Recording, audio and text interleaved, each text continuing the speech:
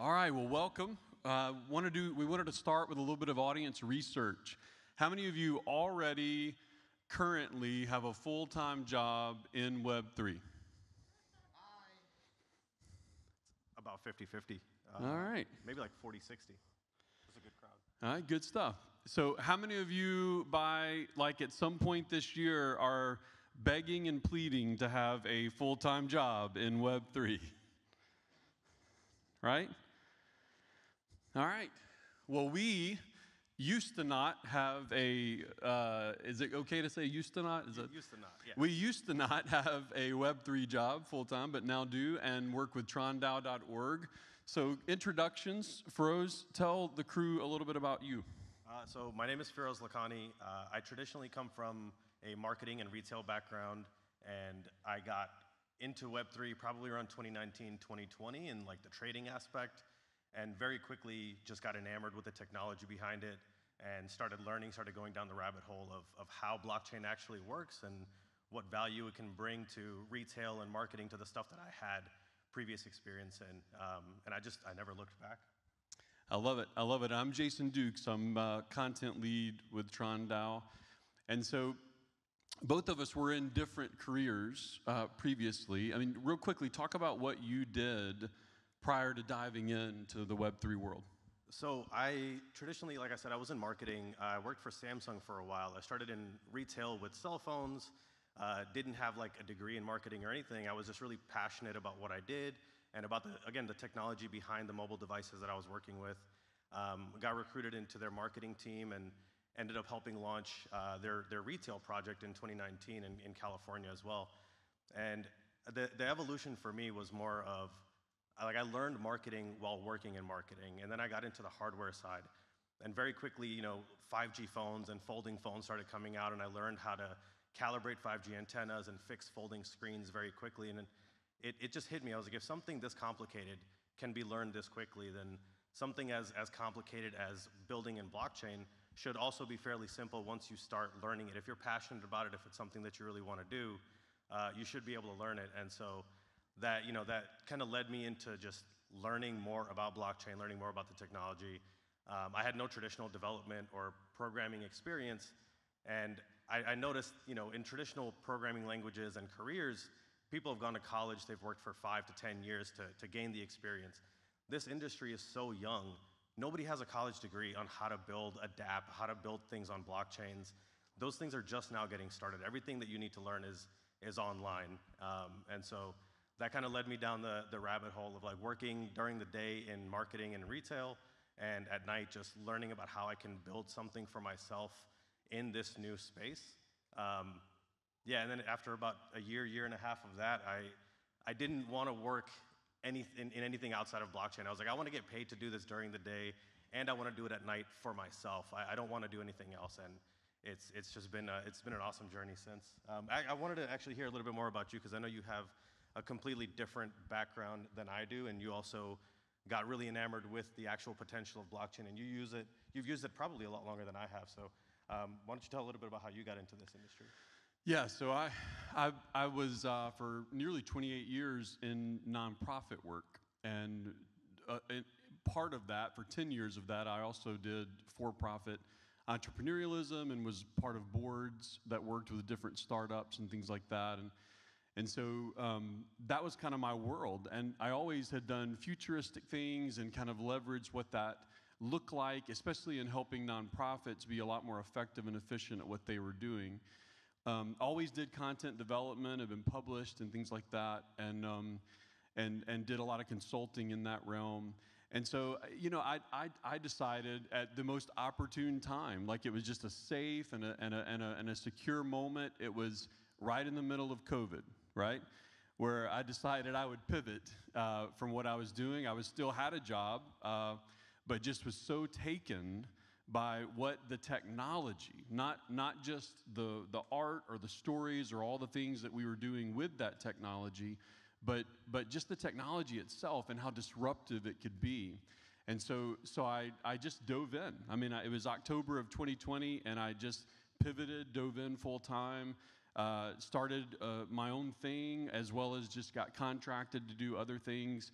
Ended up working in NFT projects, and ended up working consulting with several local businesses where I was in the Nashville area, and talking to them about what Web3 even was. I was an educator in my background as well, and so ended up getting asked to do that, like getting to go talk to, even though it was always funny to me because I had not been in it very long at all, and at that point, even in 2020, which I know that wasn't OG status, but even in 2020, right, if you just were in it a month, it felt like you were in it a long time, right? And so all that to say, just started doing the education piece, and then ended up through volunteerism as well as some contracts. We did a lot of writing in it, and ended up then getting hired with Tron DAO. So you jumped in, obviously, as working in the focus of partnerships, enterprise, things like that. Like talk about, though, I mean, it had to be daunting, right? Like this was this new technology. It was, but talk about just how you did go down that rabbit hole. Like, what were the steps that you took to really get yourself ready to make that pivot? So I think it was kind of a slow burn. The one thing I would say is follow any and all rabbit holes that you find. Like, there's a limit of how deep you go and how much time you spend, of course. Like, everything is good in moderation, right? But I would say follow the rabbit holes. If you're interested in something, if you're passionate about something, this industry is so big. And like, you've heard everything from GameFi to music NFTs to bring, traditional stocks and Forex into blockchain. There's so many different industries that are now getting into what the blockchain infrastructure can provide and how it can help them innovate their industries, that it's not going to slow down anytime soon. So whatever focus that you've had traditionally, whatever your passion is traditionally, I would say try to find where that intersects with blockchain and just learn as much as you possibly can. Scratch that itch, go down that rabbit hole. You have to be very proactive about it. If it's something that you want to do, you have to position yourself to be one of the best in the industry, whether it's just because of the amount of knowledge you have, because of how much you've invested, your time, your energy, your resources. You want to make sure that you're putting in the work, because that's what's going to show in the results. It's really easy to give up, right? Especially like whether you're switching into blockchain or any other career, or even building your own project, protocol, business, NFT collection. It can be something as small as an NFT collection. You still have to build a community. You have to bring value. There's a lot of things that go into it, and there's a lot of unique aspects that you can take based on the traditional experience and the passion that you have. One big thing I know that a lot of people find daunting is I don't have a programming and development background. That's something that I'm very, very, very passionate about. My friend Steven here, we've become very good friends over the past few months, but last year he was at NFT.NYC. We met up, we talked for the first time. He's been in crypto for almost 5 or 6 years, I think, a very long time compared to a lot of us.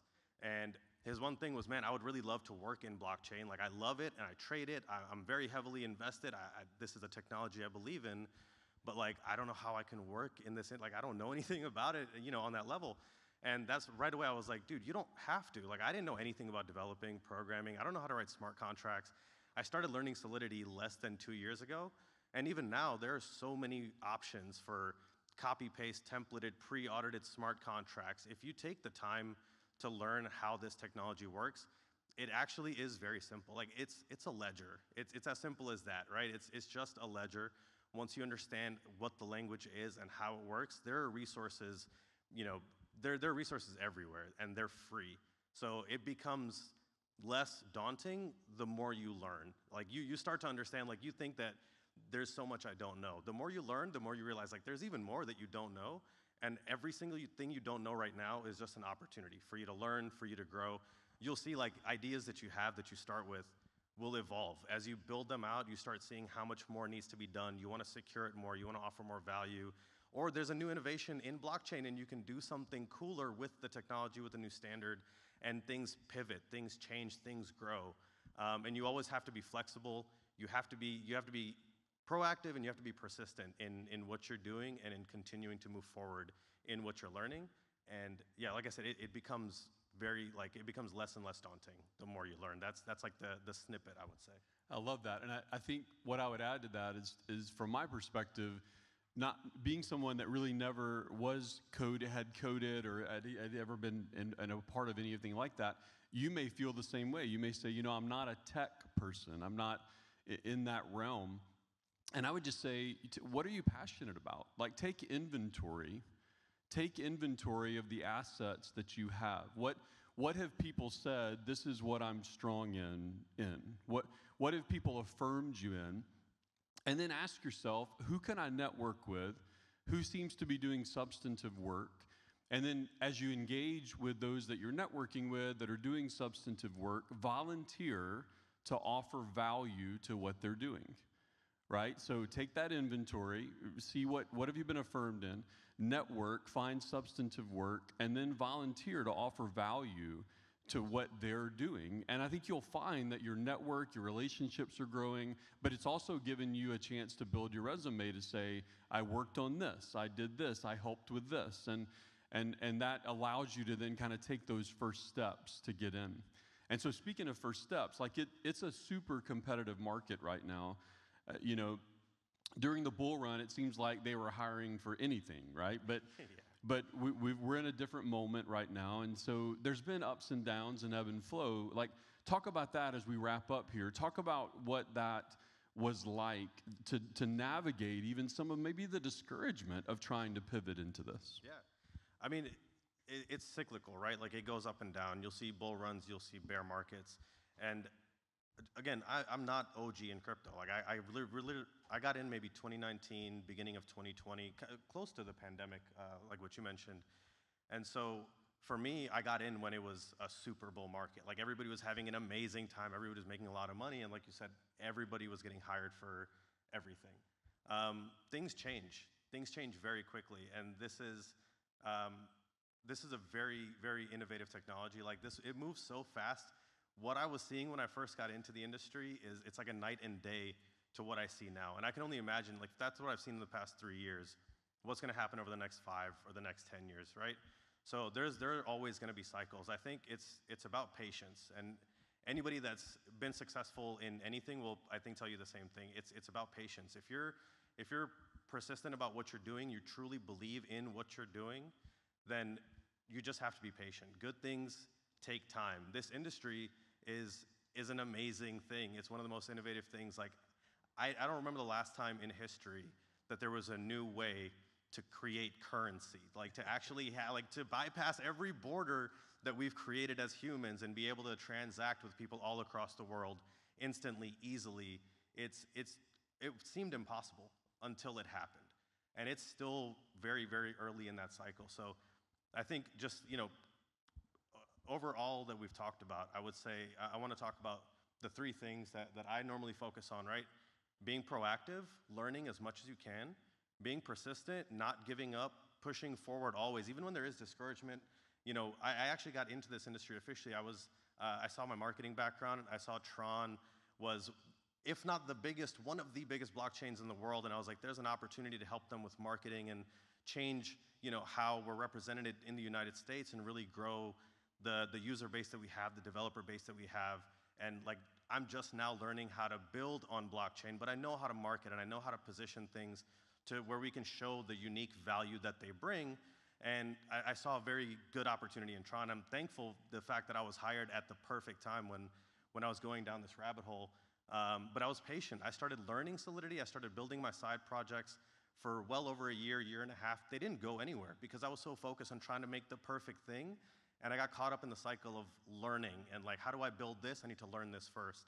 So if you're patient, if you're proactive, and you're persistent, like those 3 things will get you to success. No matter what your goal is in life, if it's pivoting to a career in Web3, of course, that's what we're here to talk about. But in general, I think those 3 things are key to being successful in anything you want to do. So I think patience is going to be the final and most important one. I love that. Yeah, a buddy of mine used to be work with a lot of athletic teams, and he used to use the word preppertunity. And Yeah, I like it. The idea of preppertunity, right? Like this is a moment. We're in this beginning of the second Renaissance. We're in this moment of the decentralized industrial revolution happening, and there's no better time to prepare for the opportunity. So I just would challenge you, like, look to network, figure out how you bring value, be patient, persistent, proactive, go for it, and we appreciate the time. Thank you, everybody. Awesome.